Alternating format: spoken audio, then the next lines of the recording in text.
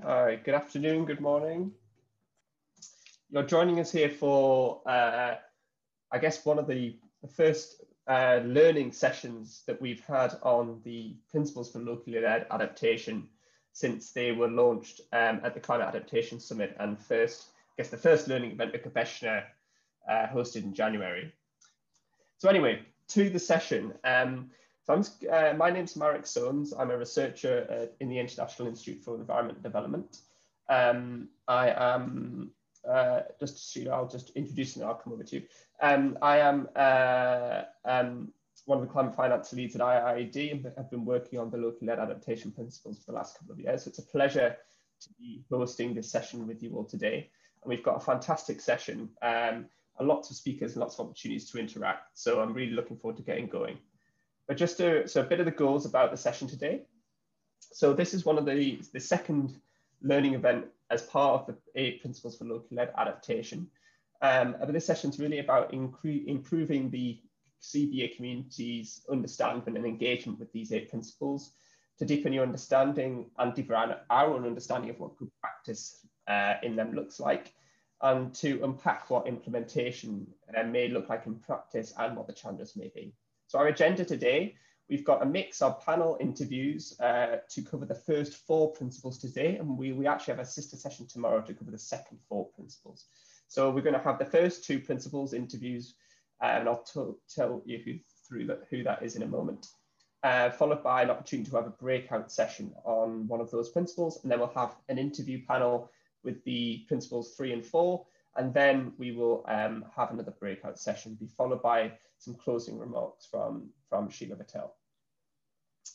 So just before we get cracking, just to give everyone a bit of a recap of what these principles are. So the Global Commission Adaptation actually launched a locally led action track a couple of years ago over its year of action. And as part of that, IIED, WRI, ECAD, some as well as International, BRAC International, along with many other organisations like the Fuaro Commission and others, collaborated to develop a set of 8 principles for locally led adaptation, basically to help guide what collectively we thought good adaptation practice to support locally led action, put more power in the hands of local people look like, to guide the adaptation community. Now, in real brief terms, and in this session, the whole point is to deepen our understanding on the first 4 of those on the left-hand side. But just to quickly take you through what those are, they are about devolving decision-making to the lowest appropriate level, so closer to communities, placing more power in local communities, enterprises, and civil society organisations. Addressing the structural inequalities that prevent particularly excluded people from participating and owning their own adaptation, whether that be tenure rights or rights to participate or power to participate.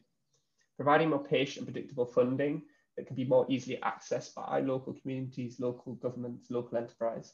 Investing in the capabilities of these local organisations so they are sustainable and can facilitate adaptation effectively over time. The 5th, to build a robust understanding of climate risk and uncertainty, recognising that climate change is incredibly uncertain. We don't know how it's going to manifest in the years to come, but we need to support adaptation on the ground that can deal and maximise around this uncertainty, and particularly through flexible programming and learning that allows local communities to really thrive in doing different things, learning from how that happens, and not recognising failure of different things to be necessarily bad. And 7th is ensuring transparency and accountability so that communities, local governments, local enterprises really know where the money's going, what adaptation they can affect and participate in, and be able to hold other actors accountable for their adaptation actions. And finally, collaborative action investment, recognising we have a huge range of actors in play, whether it be public actors, civil society, private enterprise, but also different types of finance, overseas development assistance, domestic finance, private finance, climate finance. This whole system needs to work effectively together across different layers of governance across the whole of society to deliver adaptation effectively. So as I said, we're going to focus on the first 4 of these today. But basically, we're in a real great time to have this session. We've got 50 endorsements to these principles so far. They've been growing steadily since the Climate Adaptation Summit in January that was hosted by the Dutch government. And actually, most recently, the COP26 president, the UK government, which many of you may have engaged with so far, actually supported these 8 principles as a good framework for supporting adaptation on the ground at their climate and development ministerial at the end of March. And the G7, which just finished last week, actually noted the principles as part of their Foreign Development Office communique. So real political momentum rising and the usefulness of these principles. This session is incredibly important for keeping that tangible discussion with local actors going. And CBA, as I've said, is a critical part of the learning journey on these principles. So the 3 events that we've identified in organizations, those 50 organizations that have endorsed or committed to learning around are Gobeshna, the community-based adaptation events, which we're here at today, and Development and Climate Day. So CBA and the community of those of you who are here today are incredibly important for maintaining the learning around these 8 principles. So just before, I'm going to hand over to Suranjana Gupta from the Huaro Commission, who's going to be chairing our panel discussion today with 4 fantastic guests. So we have on the first principle, Sophie DeConnick from Local, Mia from the Yakum Emergency Unit, a Huaro Commission member, Jimmy Williams from Islamic Relief Worldwide, and Ayanka Granderson from Canary. And I'll let Suranjana introduce them more in a second. But just before we kick off, I saw a hand being raised. I think Sheila may have had a comment to raise. I just want to check if that's, if Sheila still wants to come in with that comment. No, I'm sorry. I was just checking the reactions. No problem. Great. So reactions are working. Sheila's tested the reactions, so please do use them. Yeah, just to say the hands up function, if you do want to come in, you can use that hands up function. But just say if you do have any, as I said, any technical issues, Larissa Sitaro, who's our tech wizard behind the scenes, can help you. So if you want to drop a message to her during this session, if you're having any issues, please feel free to do so. Okay, so I think I'm going to be handing over to Suranjana now. I'm going to stop sharing my screen and let Suranjana pick up the next phase of the talk. So over to you, Suranjana.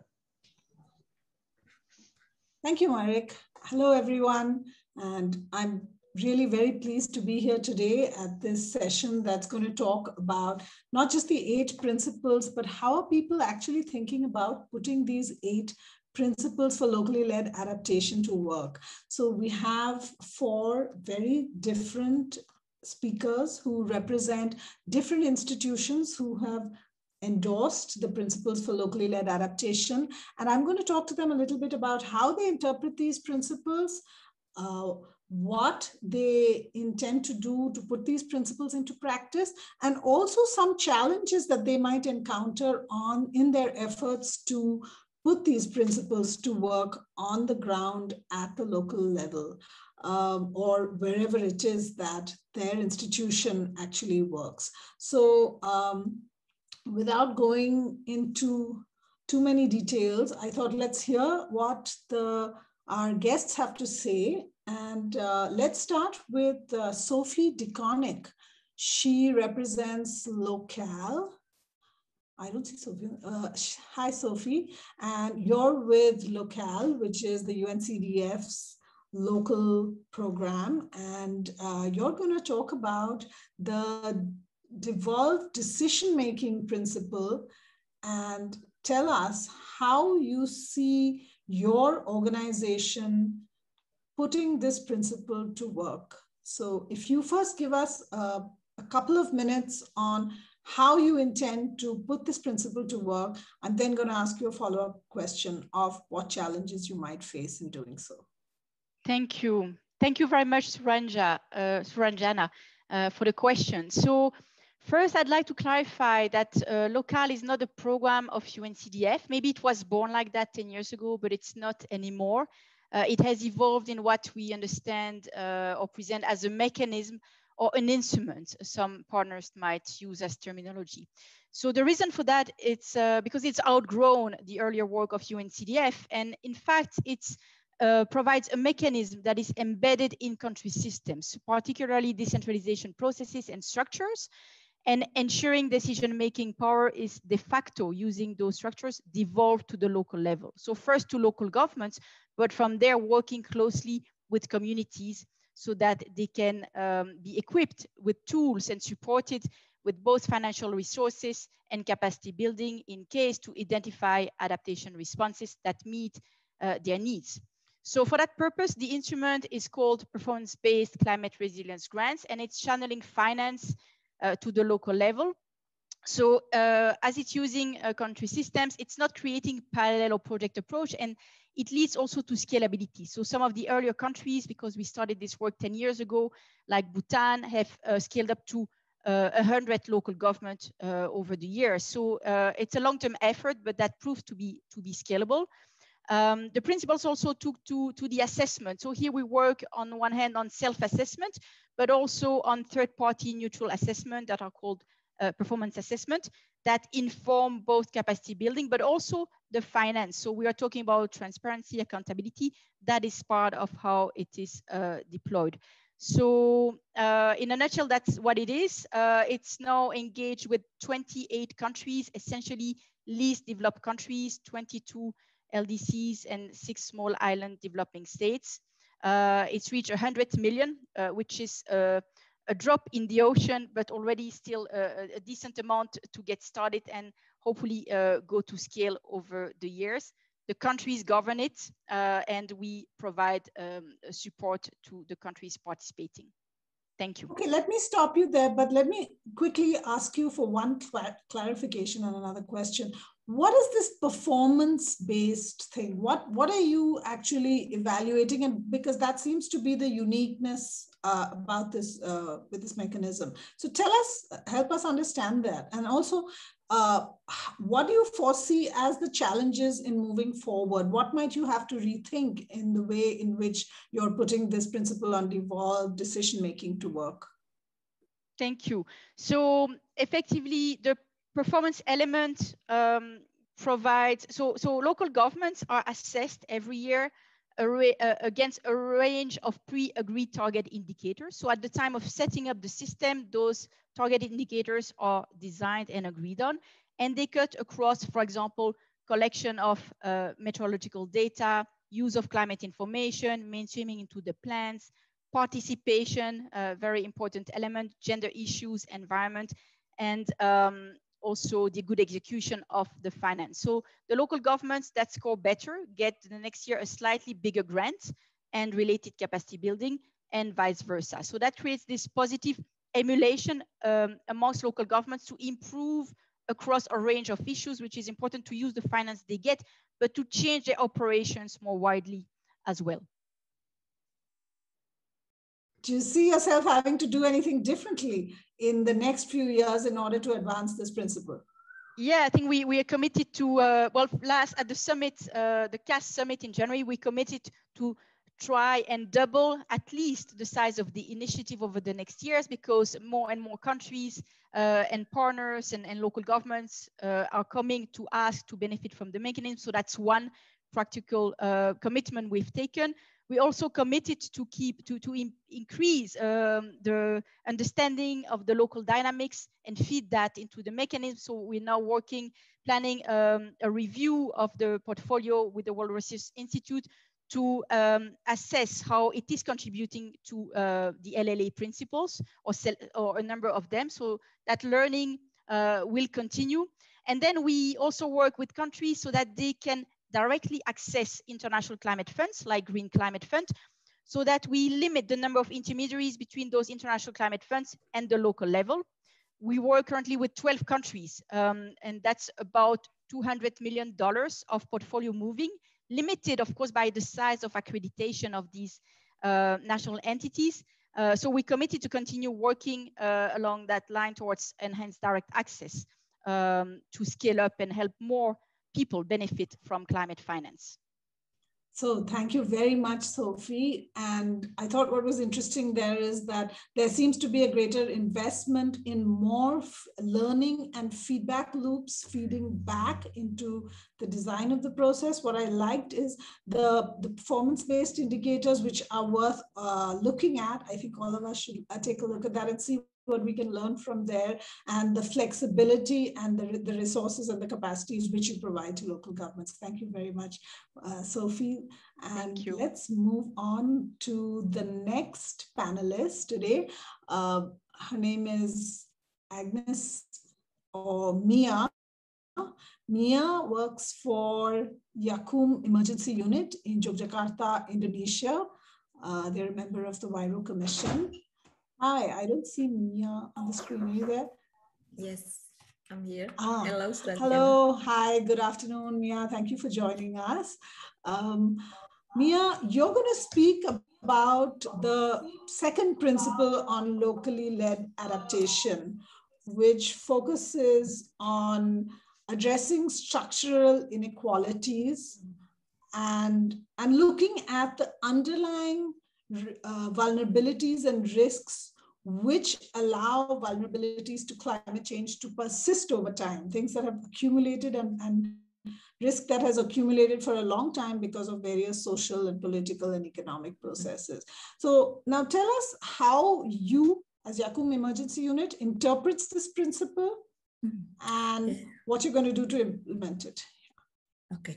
Thank you, Suranjana, for the question, and hello, everyone. So we are working with the rural community, like the grassroots women groups, and in traditional agricultural community, like most women farmer group, they do not have the privilege of owning the farm and land plot, and that's why we need to have encourage them or empower them to do more, like traditionally or conventionally. Access control and decision making in the traditional community belongs to or generally with the men. So we think that the first that we think about this principle is that we need to provide opportunity for grassroots women, especially to have access, control, and decision making of financial resources. Like what we do is in the form of providing the opportunity to manage the community resilience fund. It's a strategy like to stimulate their action or initiatives in adaptation. And second, since many grassroots women groups also do not have legal entity, so there is need to empower them to have a capacity in financial management and accountability standards, like in the bookkeeping and how to be eligible. So they can access funding from larger stakeholders. And later, allow us also to share a short video from Warsila. She is one of the grassroots women groups that already has the best practices in strengthening her group. So they have like a better position in the community, so they can negotiate with the decision making in her village on how to access the programs from the government and also other stakeholders.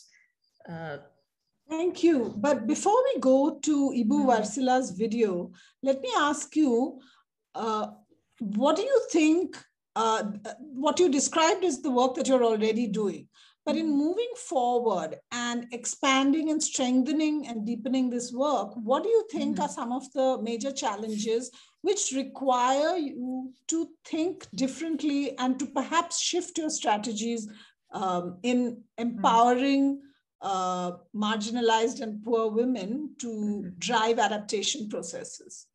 Yes, like we think that the community resilience fund strategy is a good and proven effective in encouraging them, but they cannot do the action or initiatives alone. So we need to have also link with the local government and other stakeholders who hold the decision making power. So we like in our government, we have the 1.5 track strategy where the government involves the non-government actors in decision making, like for example in the development planning and other sectoral issues, forums, consultancy, and others methods. But then it is important also to strengthen the local grassroots women and their groups, also to build partnership with the government, both local and the upper level, so that they can sit together with them to have a dialogue, like local to local dialogue, as a way to give influence in the government and decision making that they make with other stakeholders. Because by having the local to local dialogue, the grassroots women will learn about the decision-making process of the pathway, even if they are not yet taking the decision-making by themselves, but they know the route or the pathway on how to influence the decision-making process and how to participate, so they can voice their concern to the upper level.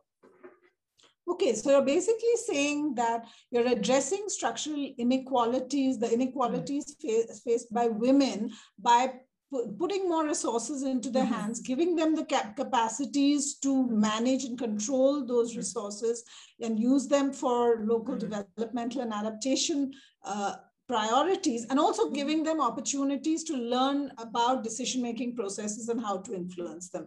Thank you so much. And let's Now, before we end your segment, let's go and watch the video of Ibu Warsila, who's a community leader from Indonesia. Thank you. Thank you. So thanks all, and thank you so much, Mia. We're going to try and do a quick video now. Saya Warsila dari Ketua Kelompok Wanita Tani Melati, Dusun Watu Gajah, Giri Jati, Purwosari, Gunung Kidul, Daerah Istimewa Yogyakarta. Wilayah kami berada di deretan Pegunungan Seribu di pinggir pantai. Daerah kami termasuk daerah kering yang tergantung pada curah hujan. Dampaknya, 1. Kekurangan air, 2. Menurunnya hasil pertanian, dan 3. Pendapatan berkurang. Pada awalnya, kami mengalami kesulitan untuk melakukan pertanian adaptif iklim, karena semua kegiatan pertanian masih didominasi oleh laki-laki dan keterbatasan lahan.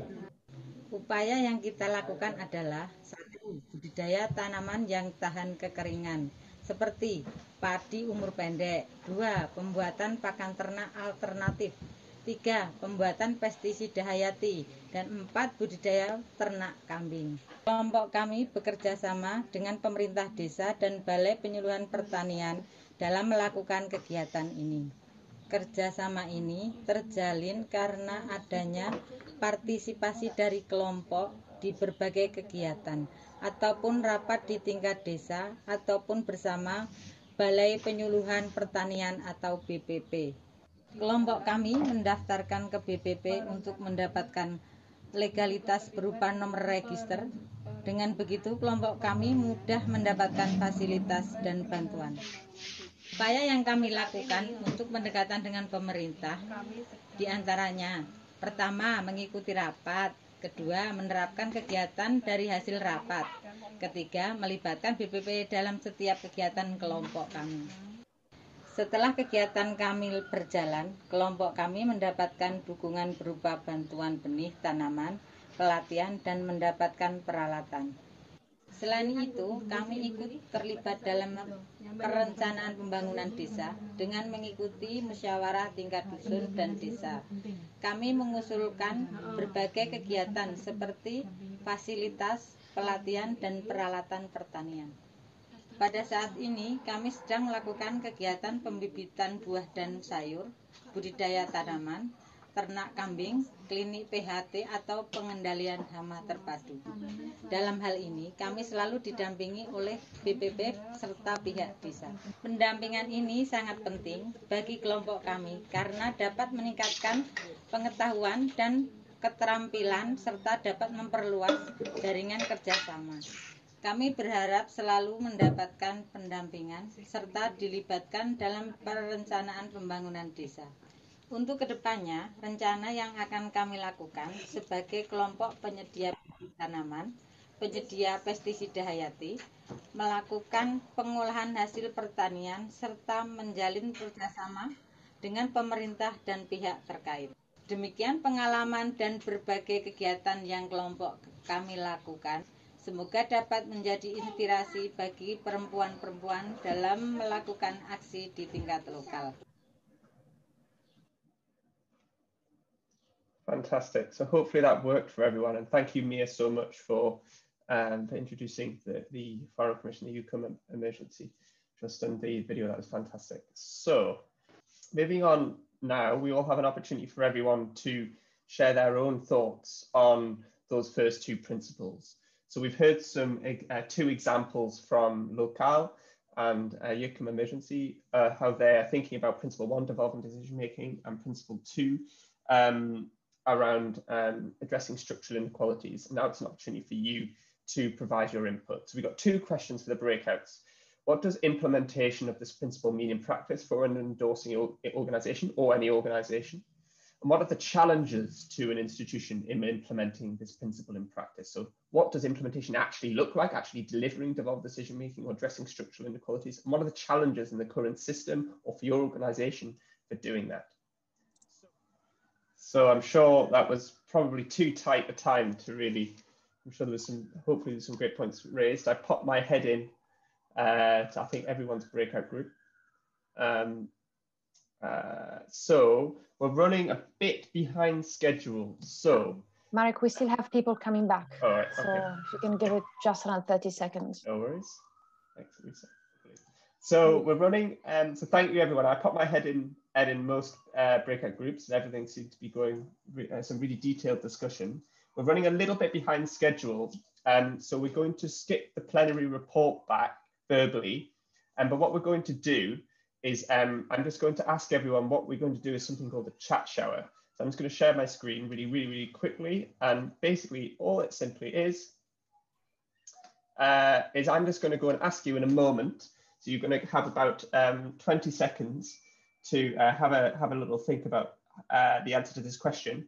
So what you're going to do is a quick chat shower question about what was the biggest challenge that you heard in your group to operationalizing the principle, whether that be devolving decision-making to the lowest local level, to the most appropriate level, or to addressing structural inequalities. What was the biggest challenge you thought? And just have a think about that, and I'll start the timer in a second. And basically what I want you to do is in 20 seconds time, when I say go, everyone to don't send it yet, but get ready to send it in the chat box. And when I say go, everyone to pop their comments in the chat box.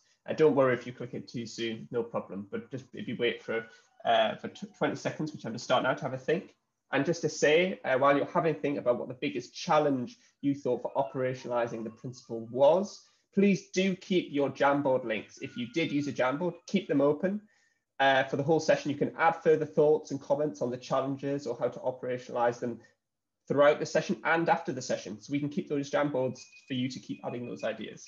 So is everyone ready? My colleagues do spirit fingers. I'm not going to do that. I'm not quite as good at doing that, but ready, steady, go to pop your idea in the chat box. See what we got coming out. Got plenty of ideas popping in. Great, fantastic. So about needing to build a capacity of local organizations, shifting perceptions, the transparency is absolutely key. Definitional issues are really important. Need to accept learning, lack of understanding of participatory processes. This is fantastic, really great. Thank you very much.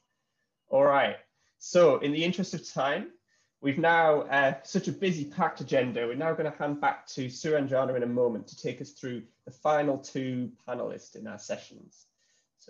So we first heard from Mia from Yakum Emergency Unit and Sophie de Connick from Local. So in the next panel discussion, before we go into breakouts again, this time hopefully it'll be all moving smoothly. We've got Jamie Williams from Islamic Relief, who's going to talk about the providing patient predictable funding and the challenges around that. And we've got the Caribbean Natural Resource Institute, INCF, on investing in local capabilities to leave institutional legacies. So I'm going to stop sharing my screen and hand over to Suranjana. Thanks, Marek.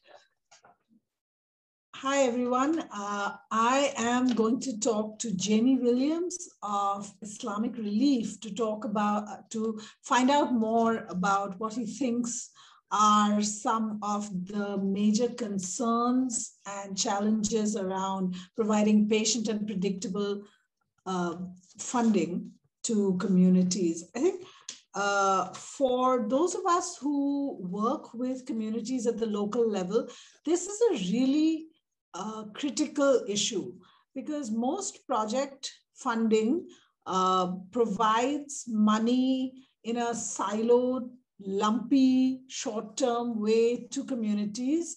And just as things are sort of starting to take shape and, after 3 years, communities are actually building capability and starting to move forward, suddenly project funding ends and their support, is over and they're stuck. And so the idea of doing work that is transformative and actually changes the lives of poor people requires patient funding. I think funding that is provided and from which funders learn and stay and trust a process and stay with it over a period of time instead of asking for quick success And the predictable nature has to do with a steady flow of funding that communities can expect to continue their work over a period of time, and to test, to innovate, to scale up, and so on. So with that, I'm going to ask Jamie Williams what he thinks of this particular principle on patient and predictable funding, and what his experience has been in trying to get patient and predictable funding to communities that Islamic Relief works with. Hi, Jamie. Maybe you can tell us a little bit about your experience in Islamic Relief on trying to get longer term funding, and what kinds of barriers you've come up against. Unmute yourself, Jamie. That's always a good idea, isn't it? Thank you, Suranjana. I would really, Islamic Relief, we calculated in September last year that we were working in 20 countries on about 50 projects which are climate adaptation related. So we've got very broad, our whole model is working locally. We have a very particular in with a lot of hard to reach communities that we take advantage of. And I think I'll just make it clear that our funding primarily comes from donors to our organization. So essentially it's people putting their hands in their pockets and handing over the money, especially during Ramadan and the Eids, to Islamic Relief in the United States, in Germany, in UK. And that's our source of funding. So that might seem that it's quite easy to say, right, we're going to have long-term funding. I mean, when we talk about patient, when we talk about predictable, I would say, and I think it's generally accepted, that that's sort of a 5 to 7 year span where the money needs to be available. So we put it to our donors. Yeah, we want a consistent funding, but it really doesn't. It's not easy at all. There needs, people are used to giving money. They see that there's a disaster in East Africa and they put their hands in their pockets and give to that disaster. That's a sort of level that most of the people who give us money are at. What we need to do is, first of all, develop products that we can sell to our donors that say, right, well, you're committing yourself to a longer term thing. We do have child sponsorship schemes, which are far more sophisticated than they sound actually with that name, that naming. But we need to develop that into project work, and have products like child sponsorship that we can sell to people. But also we need to educate. We need our people, the people who are giving us money, to know that we need this long-term commitment, because the communities that we work with, as you said, Suranjana, need that consistency in order to make, to have an effective intervention. So that said, that we are in this rather rarefied state. We're not looking to institutional donors, but I guess that we're going to find a very similar answer, possibly from other organizations that are more like bilateral funded, multilateral funded. So what's been your experience in Bangladesh, for example, where you've had an opportunity to get slightly longer term funding, and what have you learned from that? What we have in Bangladesh is a period of 25 years of funding more by, let's say, accident than design. It wasn't set out in 1995 to be, this is what we're going to do. But as it happens, the funding has been consistent. It's not that we've been working with individual communities, but our model has been one of sustainability. So we go back to communities we were working with in the early 2000s, and we find that the institutions that were established under our programs there are still maintained. And this system has been picked up by bigger organizations, UNDP, for instance, as being a model of work.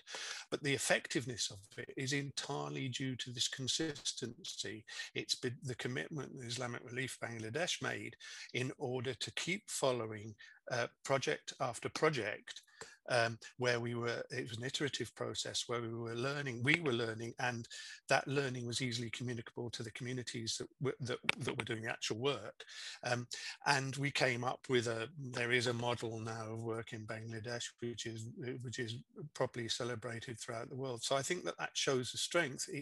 I'm talking very generally, and forgive me, I work with Islamic Relief Worldwide. I'm not there in Bangladesh with the people who are most affected by climate disaster. I feel that Islamic Relief Worldwide is an umbrella for a lot of people who are in that position, who are themselves being empowered to make a difference to their ability to adapt and their ability to survive in those contexts. So, I'm an old white bloke, as you can see, talking from UK, but I hope that what I have to say resonates because we can draw on the experience of people in the field, not just in Bangladesh, but throughout Asia and East and West Africa. Thank you so much, Jamie. I think the point you made about working with individual donors who are used to giving money for what are big visible emergencies is a very important point. And I think many people who are working on more long-term issues are struggling with that. I think it's also the case with many institutional donors and philanthropists that they prefer to provide funding for those kinds of more sort of short-term visible things. So with that, I'm going to close the segment with you. Thanks so much, Jamie. And let's go to our next guest. She is Ianca Granderson from Canary in the Caribbean. It's very early in the morning there, that much I know. Yes, it is. Hi, good morning. Good morning. You made it. Welcome and thank you for being with us today, Ianca. And I'm going to start by asking you to give us a couple of sentences that help us understand what Canary does and how do you interpret this principle number 4 that talks about investing in local capabilities in ways that leaves behind a legacy? So thanks, Suranjana, for the introduction, and also thanks to the IIED team for the opportunity to engage. Greetings to everybody from not so sunny Trinidad.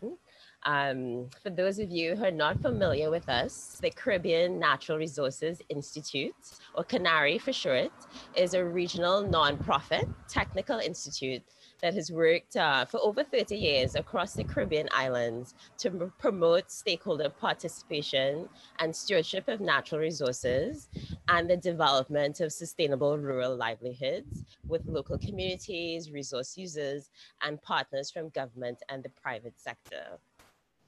So for us, in terms of Principle 4 on investing in local capabilities, we have been focusing on strengthening civil society organizations, including community-based organizations and local resource user groups like fisherfolk cooperatives and associations, and other local institutions like community level committees and village councils, so they can play a more significant role in designing and implementing adaptation and resilience actions, as well as in climate change advocacy and influencing policy over the longer term. And this is a specific area of focus on our new resilience program that I manage, which aims to build the resilience of local communities, their livelihoods, and the ecosystems they depend on to climate change and other disasters. And I think without strong and effectively run organizations, the efforts by community-based organizations, local resource users, etc., really can't be sustained or scaled up for impact. And so some of the key areas that we've been looking at in terms of strengthening have been financial management for sustainability, human resource management and succession planning, strategic planning, good governance, as well as partnership building. And so the one last thing I wanted to say is that we try to take a really multi-pronged approach to that strengthening, recognizing, for example, that one-off training is absolutely not effective. And so we really look at doing both targeted training based on needs assessment, but also peer learning and exchanges to share experiences and lessons, small grants to really support learning by doing and pilot innovation, as well as coaching and mentoring with the organizations. And we've really found that these small grants and the one-on-one mentoring with a trained and experienced mentor over at least like 1.5 to 2 years has been particularly effective for local organizations that we work with, including fisherfolk associations, etc. And so, we've really been looking at establishing a regional network of mentors and training them up on how to really do that organizational strengthening properly, drawing on the lessons that we've learned over the last 10 years or more.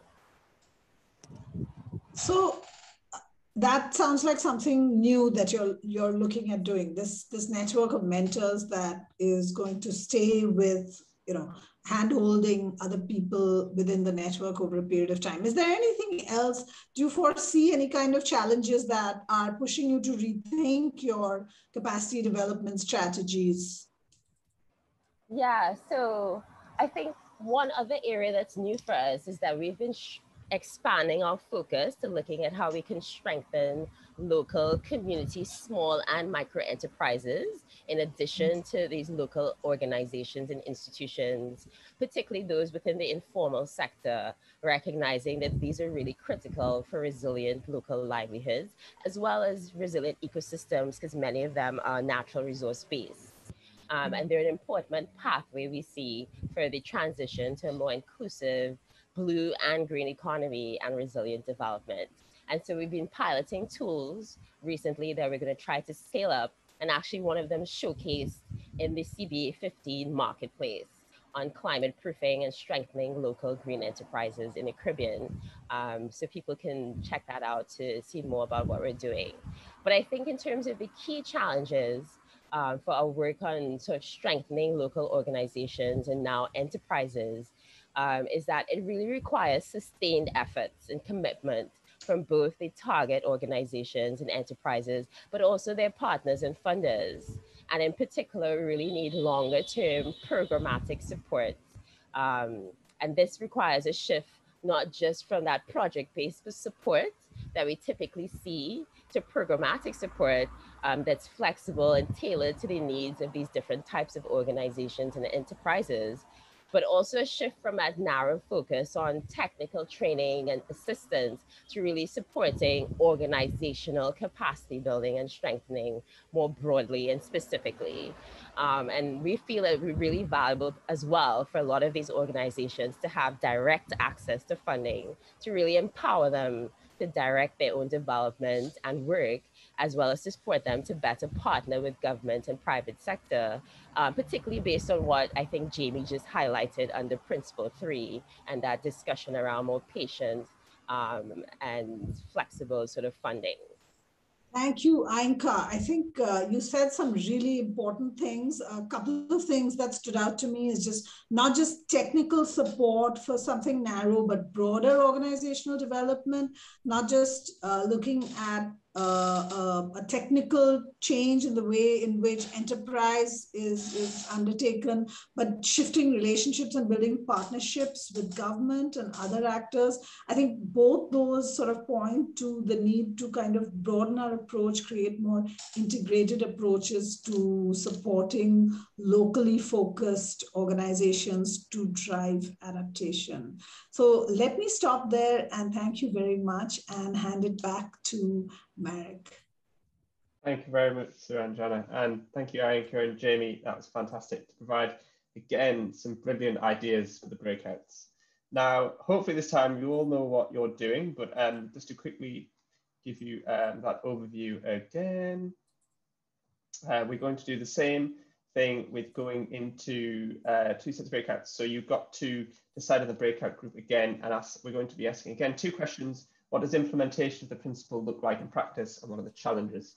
Now, just a quick note to rapporteurs. Apparently, I've made an error in the facilitation guidelines. Rapporteurs, please go into the same breakout groups as you did last time. Same breakout groups as you did last time. We're not changing it up. So apologies for that. So these are the groups again. So for Principle 3, we've got 3 groups, A, B, and C, and Principle 4, A, B, and C. and this is what it looked like last time. So I've just got it actually up. I'll take the screenshot to avoid the carnage. Is again, this will pop up. If it doesn't, you click on the breakout icon at the bottom right, and if not, just message me or Larissa, or just state, and we can pop you in a breakout group of your choice. So we've got around 20 to 25 minutes, a bit less because we're running slightly behind schedule. So I'm going to stop sharing my screen and allow Larissa to open the breakout groups again. So if you'd like to do Principle 3, you've got your first 3 groups to choose from. Principle 4 on investing in local capabilities, to choose from the last 3 groups. Hey everyone, everyone starts to trickle in. Hopefully you had another really great discussion there on the Principle 3 and 4. Great.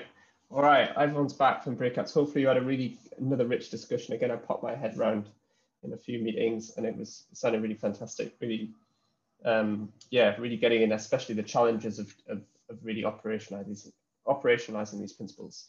So again, we're really close to time now, and I want to leave enough time to allow a bit of comments potentially from Sheila if she is able to.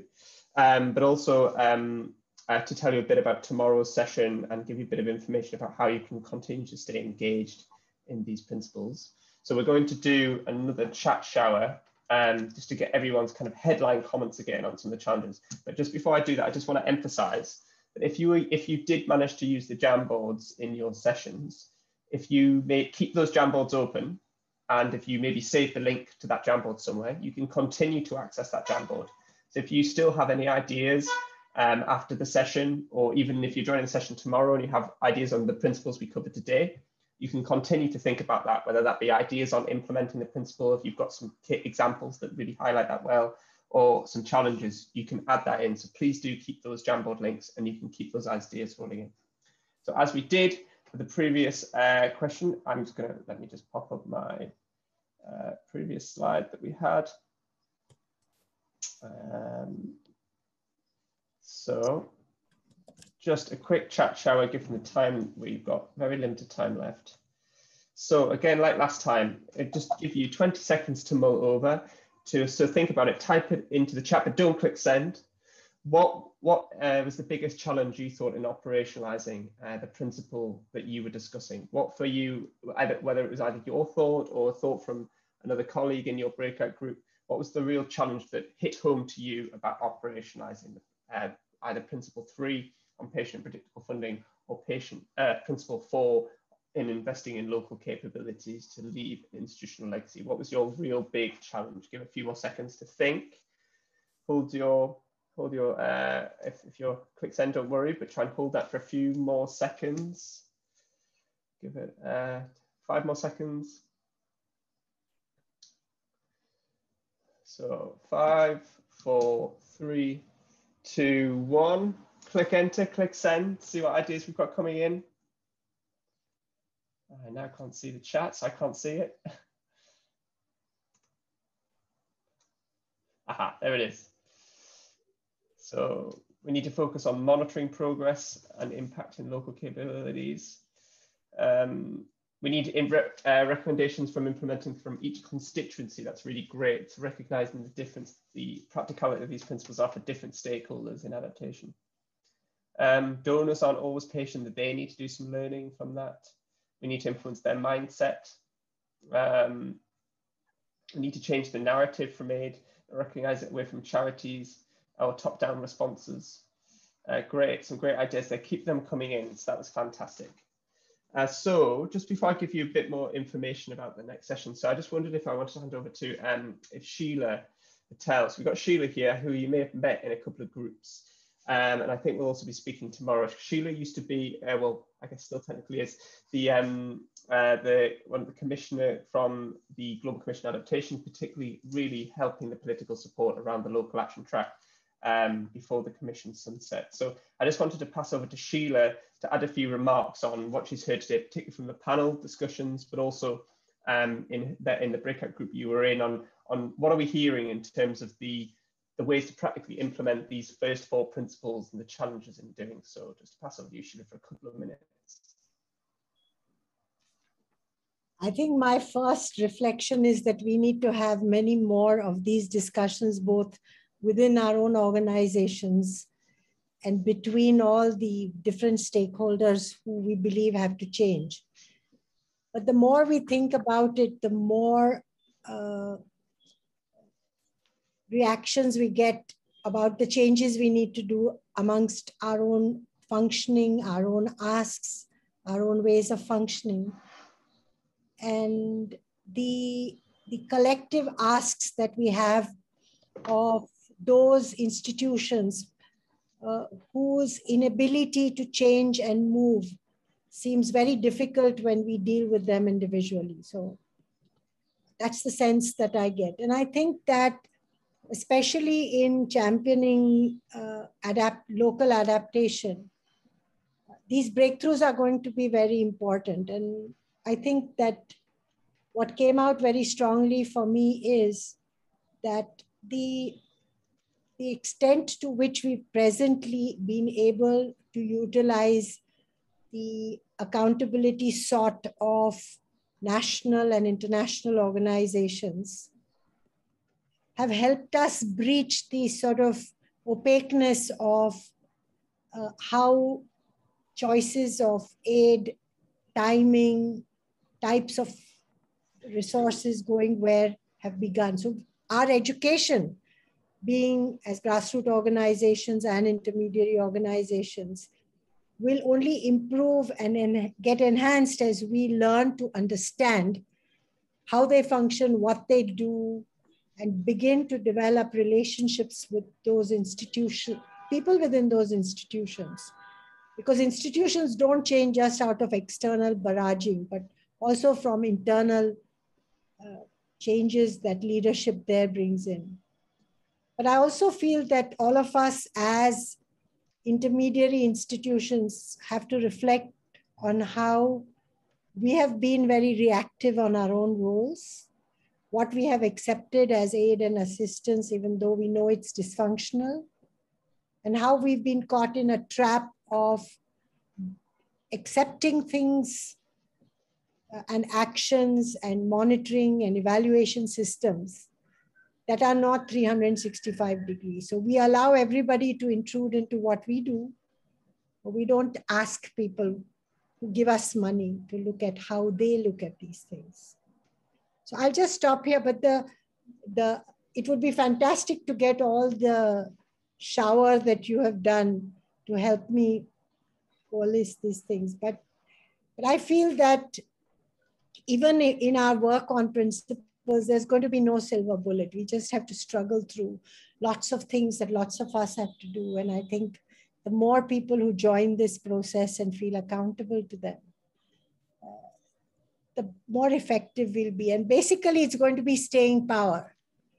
You know, can we track this year after year and call duty bearers to be transparent about why they do what they do? Right. Thank you. Thanks, Sheila. That's fantastic. That's fantastic to get some real food for thought, especially given tomorrow we're going to be, one of the principles we'll be talking about is transparency and accountability. And I can wrap up the session in just 1 second, but just to give you a bit of information. Obviously, you know, with the CBA this year, we have the Slack channel. I have created a specific channel on the Principles for Local Adaptation. Currently, there's 4 people in it. It's just for my ID. So I please invite all of you who participated today to please join that and join the discussion. Add some of the thoughts that you heard today, share some stories. And we also really do ask that those who have endorsed the principles, and we're going to do the same thing. We're going to post our endorsement to the principles on that Slack channel so people can have a look at it, provide comments, even provide some critique on ourselves. We do promote that others who have endorsed it, please do the same. If you're looking for some examples of what the principles are and what they may mean, we did a collaborative paper that came out in January, which is on this, but we'll share these slides, I believe, and we'll be consolidating all of these great notes, your great input. So thank you hugely for participating in the session. And just to say before we finish, a huge thank you obviously for Sheila for wrapping up with those comments, but also all our facilitators, Istikar, Sakib, Ayesha, Christina, Barry, all our rapporteurs. I'm sorry, I can't, I'm just not going to rattle off everyone's name, but thank you for all the notes that you've been keeping. And thank you, Larissa, for being the tech wizard in the background. And also thank you to Sam for doing all the organization. So thank you hugely. And I'm just, before I'm wrapping up, I'm just seeing I've got a hand raised from Jamie.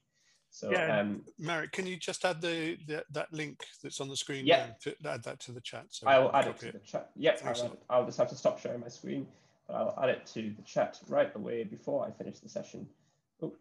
Marek, you might have to do something because it's not actually visible at the moment, the locally led adaptation channel. I just jumped into Slack. Okay, cool. I will make sure I will investigate that. It's all learning for me as well. So if I can't use it, I don't think anyone else, other people are going to have a struggle accessing that. So I obviously need to do some learning myself. So there's the Slack channel link, and I will pop the paper link in there, and I will make sure that I follow with all of you who are on the session about how to actually engage in that Slack channel. So I'm making it actually transparent and engageable. So thank you very much for engaging, and hopefully we'll see you tomorrow at the same time for the next 4 principles. So yeah, just one final thank you, and I'll end it there. So yeah, have a good lunch if it's your lunchtime. Have a good, hopefully have a nice evening, or any of the sessions that you're joining later this afternoon UK time. Thanks very much.